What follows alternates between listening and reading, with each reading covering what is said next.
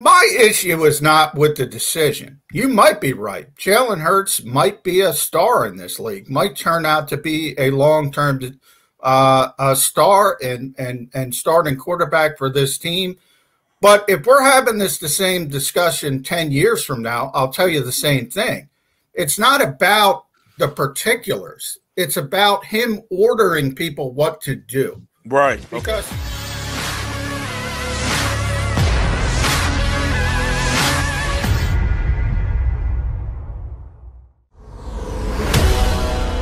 So Jason's back, John McMullen with us, the three of us as well. And where to begin? Let's start local. We'll branch out to Dak and everything. And what did you make of the timing of the conversation, reports, if you will, whatever term that can best be described, of what happened yesterday? This thing, I saw this on the bottom line as part of the lead for ESPN in the second half of that Gonzaga St. Mary's game. So clearly this was a big story about Chris Mortensen saying that Jeffrey Lurie has already picked the quarterback. What was your reaction to all of that, John? Well, the timing is weird because why would you want to say that at this particular time? I mean, you want other teams thinking as much as they want. Maybe you want a different player and you want somebody to jump up ahead of you who wants a quarterback because they say maybe the Eagles will draft Justin Fields if we don't jump up. And that gives you a player that falls down the board. So just from a strategy standpoint, this is not a good decision by Jeffrey Lurie to make this known to, first of all, to tell his football people what to do. Even if he's right, that's poor. That's a poor way to go about business. And secondly, to let it out, because everybody knows Chris Mortensen's plugged into Jeff. I mean, I'll be honest about it. So it's coming from the top. So he did it. And why he would want it out there, I have no idea. Well, what are the chances, in your view, John, that this could be Jeffrey Lurie throwing out a smokescreen? Because I saw a lot of discussion about that amongst the Eagles fan base, hoping that this was a smokescreen or saying that it was. I think it's you should hope that's what it was. But I don't think Jeffrey would do that to Chris, and I don't think Chris is dumb enough to fall for that. So I don't think that's the case. Well, do we ever think that, all right, Jeffrey's been an owner for over 20 years. I think he's a little tighter than what most people think as far as his knowledge of what's going on in the NFL and what he wants this team to be portrayed as. I just really think that he has a lot of confidence because he was in with, drafting Jalen Hurts. He has a lot of confidence in his kid's skills, and he really thinks that he can go forward and be his franchise quarterback, at least for now. So why wouldn't you help him the best way you can and go out there and I mean, it could work in the opposite way. Maybe he wants more draft picks. If another team wants to come up and pick number 6, he'll get more bang for the buck and put guys around this young quarterback to help him get better in the future. Well, my issue is not with the decision. You might be right. Jalen Hurts might be a star in this league, might turn out to be a long-term a star and starting quarterback for this team. But if we're having the same discussion 10 years from now, I'll tell you the same thing. It's not about the particulars. It's about him ordering people what to do. Right. Okay. Because he's not a football guy. So if you think, broken clock is right twice a day, it's not going to be right consistently. That's my issue. So if anything, if he gets this right, it might open the floodgates. Yeah. It might say, hey, look, I'm a football guy. Let me make this decision, this decision, this decision. It's not going to be consistently good. Bottom line. That to me is the issue. How much has this kind of become more and more prevalent over the years as Jeff has gotten older, as Howie has become more entrenched and untouchable? Because it probably wasn't always like this in the Tom Modrak days and Andy Reid and Joe Banner, but I'm sure, with departure comes opportunity for this owner to kind of worm his way in more. Not that he has to worm his way as the owner, but how much more prevalent has this become over the years up into where we are now? You know, it's interesting you bring that up, Jason, because after I wrote about this yesterday, Mark Eckel contacted me. He's the longtime Trenton Times reporter who was there from day one of Jeffrey Lurie. And he told me Jeffrey's always been like this, always. From day one with Ray Rhodes, through Andy Reid. And I asked Mark straight up, when Andy got entrenched, he was this involved? And he said, yes. Andy just handled it better. Andy was a better politician. Andy ignored him at times and had the power to do that. So Mark says this has been going on for 26 years. Uh-oh. Oh, you know what? You're absolutely right. I can remember being when I was playing with the Eagles, and it was Ray Rhodes who was the head coach, and he turned around and we were walking down the steps.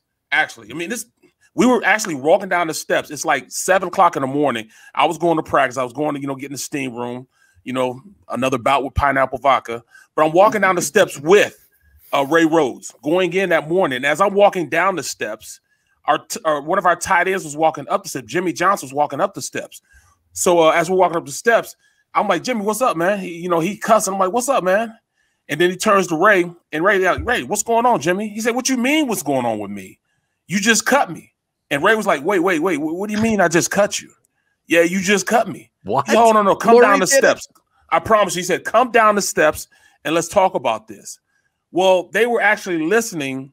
This is the rumor that was going on in the locker room, that the owner was listening. Mr. Lurie was listening to, WIP and making decisions off WIP. I'm like, that can't be true.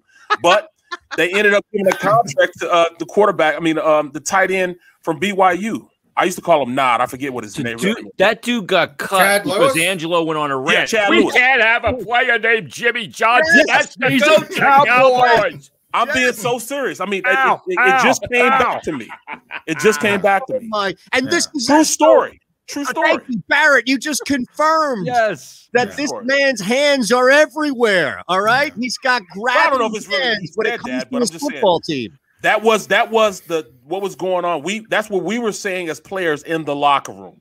But I know it's a true story. Us me and Ray Rhodes walking down the steps, and Jimmy Johnson, the tight end, was going up the steps. That happened seriously. Wow. I don't know if that was the case as far as them listening to what the radio, but that's what the word was from us, because they had been talking about it that that Chad Lewis needed more reps, and that was just like a big topic. And Jason Dunn, remember Jason Dunn? It's amazing, man. This look like Tarzan, play like Jane. You should have just had me on the sideline. I could have called the play. You may have Barrett Brooks in this one story alone may have just inadvertently absolved Chip Kelly in that phrase of "I didn't know" when everybody asked why they traded LaShawn McCoy. Maybe it was the owner. Right. That was literally that's the truth, though. We were walking down the steps. That's the truth, and he did not know that he had cut. Well, they had cut Jimmy Johnson. I know that's the truth. Listening to sports talk radio, we are screwed. Wow! Oh my goodness! On Mondays, I'm going to start interviewing myself after the games. I love the best part about you doing Angelo is the right out, ow.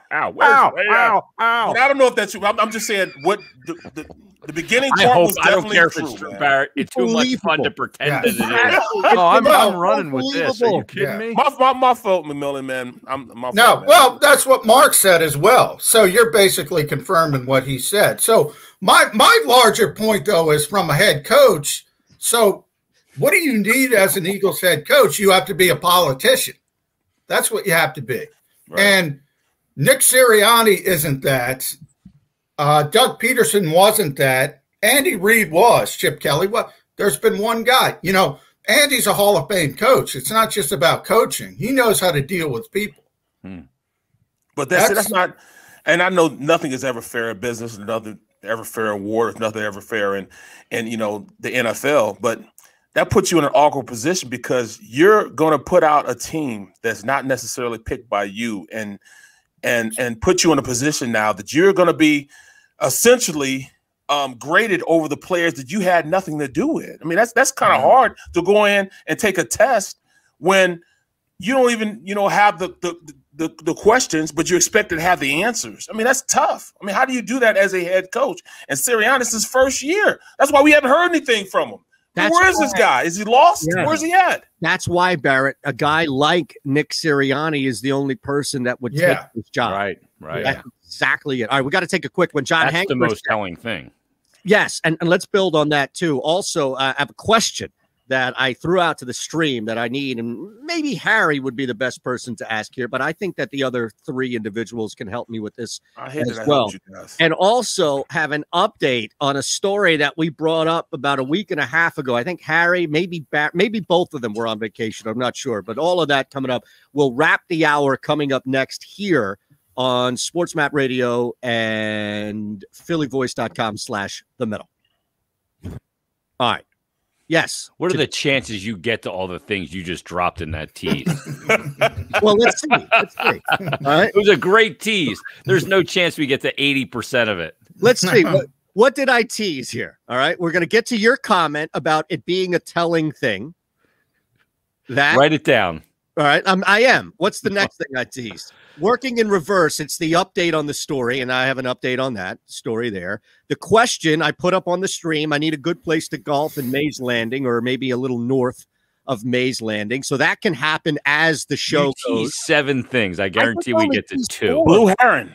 That's the only place I go. That's Jaws' place. So where is that? Twisted Dunes is good. I can't get into Dunes until too late in the day. McCulloch's, is that open? What is it? McCulloch's Emerald Golf Links. It's similar. Not Todd McCulloch. No. Todd McCulloch, blast from the past. Wow. I was driving one day. I never forget this. I felt bad for the guy, but I was driving. You know the bridge where if you get off of 76 and you're heading into Conchie, right by, Harry knows that area, Jay. Yeah. Mm-hmm. So there's the bridge that you cross over where it becomes Fayette. And now you're in technically down the middle. It's called the Gonza Fort Peninsula Park. Looks nice. It's a nice green space. Right. Just looks like, what's the park in the middle of New York? Central Park? Central Park, yeah. Central Park, yeah. Most famous park in the world. Right. It's probably the most famous green space on the planet. The Middle with Eitan Shander, Barrett Brooks, and Harry Mays. Weekdays from 11 a.m. to 1 p.m. Eastern.